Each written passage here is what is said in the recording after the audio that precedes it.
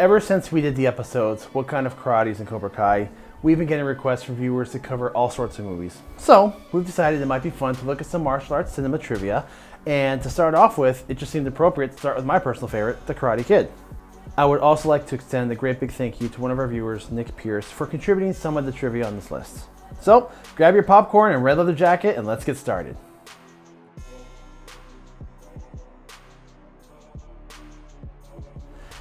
Now, we watched as the unsuspecting Daniel LaRusso did a myriad of chores in Miyagi's garden, and it appeared as slave labor, only to reveal that the karate master was teaching Daniel some hidden defense techniques. It was a turning point and one of the most memorable moments in the film. We also see him teach Daniel techniques on balance and punching. However, we never see Miyagi teach him any kicks.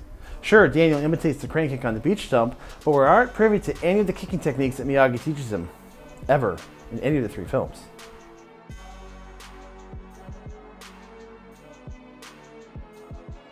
The filmmakers had to receive special permission from DC Comics in order to use the title The Karate Kid.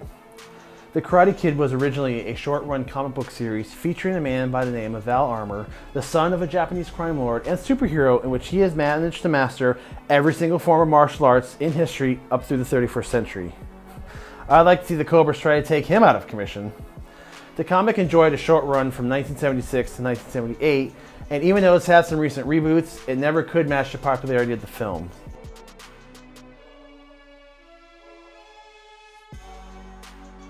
Daniel wears the same pair of shoes throughout the entire film. Now, this one seems like a small detail, but to me it shows a great attention the filmmakers put into the character. He did not grow up with the money or affluence or the privilege of the other students in the valley, so it manifested in his limited wardrobe.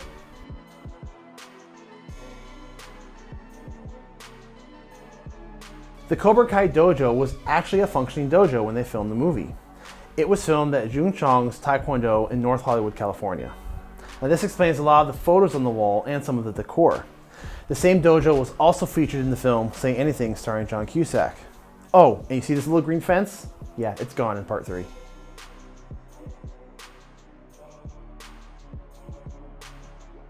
Coca-Cola owned Columbia Pictures at the time filming took place, so obviously they wanted their products showcased whenever possible. This would explain references to Minute Maid as well as Bunch of Soda.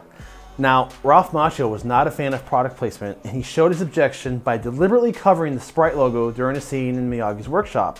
They kept having to retake it over and over and over until they felt that you could see it just enough to make it what it is. Ralph Macchio sticking it to the man.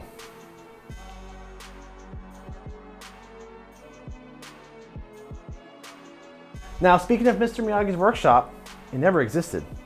The apartment building exterior was and still is a real residence, and the back parking lot is still exactly the same.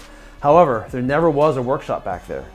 The filmmakers actually covered one of the covered carport areas with a fake wall and door to create the exterior of Miyagi's workshop.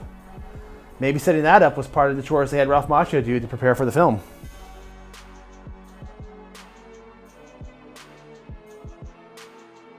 Some people have asked about this one, but in the beach scene when Mr. Miyagi and Daniel are walking back to the truck, they are harassed by 2 drunk men. One of these men is wearing a Washington Nationals baseball hat. But wait a minute, the Washington Nationals didn't come into existence until the Montreal Expos moved to DC in 2005. The real explanation is that while the Nationals did not yet exist in Washington, the Washington Senators did, and they have the same logo and hat. Otherwise, that would have been a really good guess.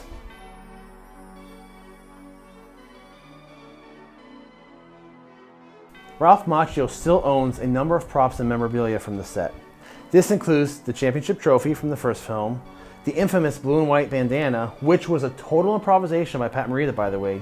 He just happened to have it in his pocket, and during that scene when he's tending to Daniel, he just decided to pull it out and wrap it around his head. It was unscripted, and now it's an icon of the film. The most notable possession from the film has to be the beautiful yellow 1948 Ford that Miyagi gives him as a birthday present. That is the very same car that has appeared in Cobra Kai TV show. Now, he wasn't the only one that got a souvenir. William Zabka still has their signature red Cobra jacket, so that's nice.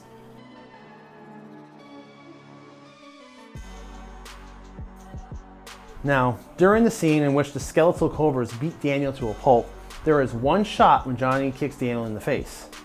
When they were filming the scene, however, someone was off their mark and William Zabka accidentally, full powered, really kicked Macchio in the face and it injured him. I think maybe that was an illegal kick.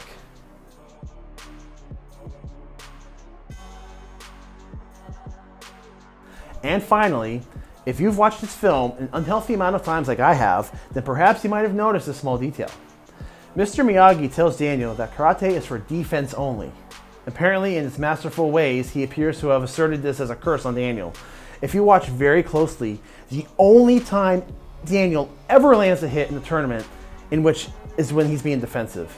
Every single time. At several points, Daniel attempts an offensive or an advancing move and he either misses or he's countered and takes a hit. Go ahead and watch it, you'll see. Every single one of the hits he lands is in defense or a counter to something thrown at him. If he's the one making the offensive move, he fails.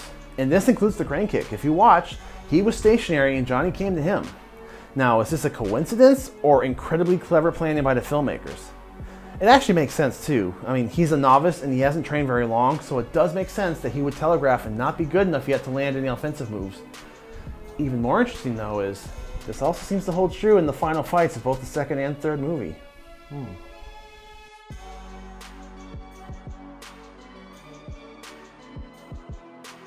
And for honorable mention and for fun, I'd like to point out a few of my favorite revealing mistakes.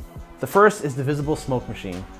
In the scene when Daniel is running from the Cobras through the foggy field, right as he's about to reach the fence, you can see the source of the fog pumping away discreetly in the grass. Also, Johnny's headband appears to be magic. During his fight with Daniel in the tournament, he kicks up from the ground, and if you look closely enough, you see the headband fly off his head and onto the floor, and Pat Johnson even bends down to pick it up and tosses it to the side. Yet in the very next shot, it's magically back on his head. And even though Pat Johnson was the choreographer of the film, that didn't stop Ralph Macchio from wanting to help. Now, once I show you this, you can't unsee it ever again. Right before the moment where Johnny drops that vicious elbow into Daniel's knee, you can see Ralph Macchio actually gesture to the knee as if William Zabka would forget his line. I guess you can say he literally asked for it. So that's all for this episode. I could go on and on and on all day on this one, but I was told I had to limit it to 10. Anyway, I would love to revisit this one again later, and please comment below with any more trivia you can share about the film. I'm also taking suggestions on other movies. Any martial arts movie that you'd like to see, list them all below. Thanks everyone. Like, subscribe, you know the drill, and we'll see you next time. You guys are the best around. I'll see myself out.